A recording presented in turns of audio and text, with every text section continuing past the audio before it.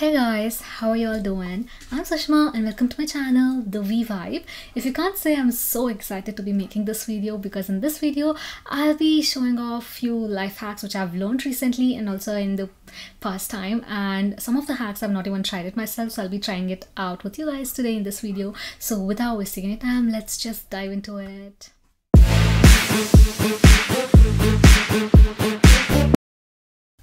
Do you hate shopping for pants?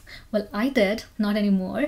I know it can be so exhausting trying to find the right size for your pant in different brands, and also getting rid of your shoes, getting rid of your pants, and then trying your pants on, and if it doesn't fit, getting rid of it only to try another pair. That is the reason this is one of my favorite fashion hacks, and with this you can skip all your dressing room drama and see if the pant fits you even without trying them on.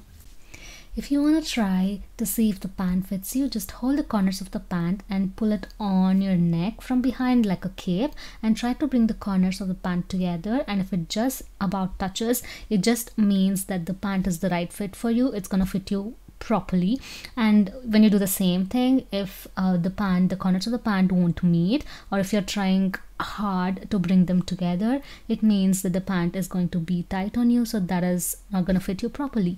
And similarly, when you bring the corner of the pants together, and if they overlap, if they cross each other, that means that the pant is going to be a bit loose on you, so even that is not a proper fit for you.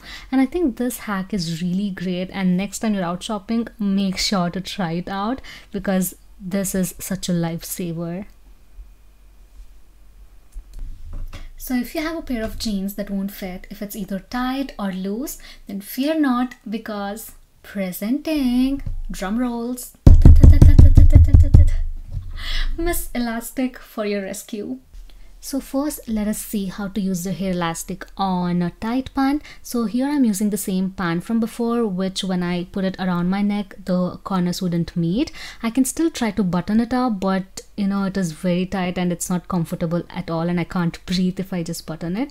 So all you have to do is just take a hair elastic and try to match it with your pant color so that you don't have to hide it later. So take the hair elastic and wrap it around the pant button and wrap it back from the other side, and now take the hair elastic and put it through the buttonhole from inside and pull it back from the out, and then secure it on the button again, and this actually secures it very well and it won't come off at all. And if you want to hide it, just put a belt or cover it with your blouse or something.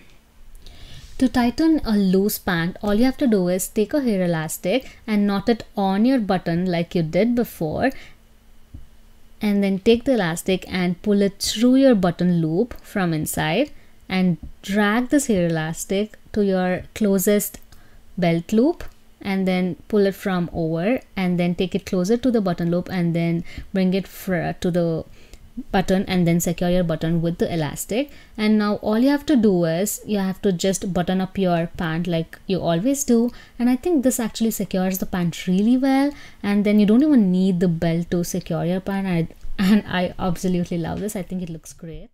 And this next hack, if it works out, I'll be the greatest fan of it. Recently, I actually read somewhere that if you don't have time to iron your clothes, or if you don't have an iron which is working, all you have to do is throw in your wrinkled clothes into your dryer and throw in some 3 to 4 ice cubes in there and then spin it for about 15 minutes. 1-5.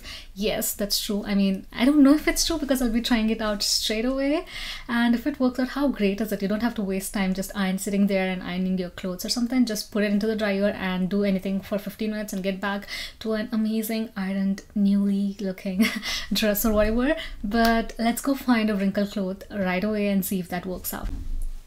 I literally broke a sweat trying to find a wrinkled dress. I mean, whenever I have to go out, all I find is wrinkled, stupid dresses. But now everything is clean and nice. And finally, after looking for 5 minutes, I found this absolute wrinkled dress, which I'll be throwing in with a dryer and with some ice cubes. And oh my god, I'm so excited. Let's see what happens. Okay, I'm just gonna throw this dress into the dryer straight away and then gonna bring in 4 ice cubes and just throw it into the dryer. And all we have to do is just start the dryer and see the miracle happen in 15 minutes. So I'm just gonna close it off and just turn it on and just wait for 15 minutes and let's see what happens. I'm so excited. I just got the dress out of the dryer and oh my god guys, you won't believe it. I mean, just look at the dress. There is not even one wrinkle on it, and even if I ironed it myself, I couldn't do it this well. So it's settled. Going forward, I'm never ironing my dress. All I'm doing is letting the dryer take care of it. Oh my god, I'm really excited and I love this hack. So do you have a practice of hanging your sweaters in your closet? Well, I used to do it a lot before, and I recently learned that that is not a good habit because gravity wears your sweater down. So whenever you hang it, it kind of pulls in the weight towards the bottom of the sweater and it will misshapen your sweater and it will get loose on your shoulders. So if you have hanged your sweater for a long time and then wear it back, and if you feel like it's a bit loose on your shoulders, I'm sorry to break it down, but you have not lost weight, because that is exactly what I used to think. I'm like, oh my god, I've lost weight, and that's the reason it's like dropping off, but it's not. It's the gravity which is playing games with us. So instead of hanging out your sweater or sweater dresses from next time, just take them off the hanger and fold them up real nice, and all you have to do is just stack them on top of each other to preserve its shape and maintain its structure.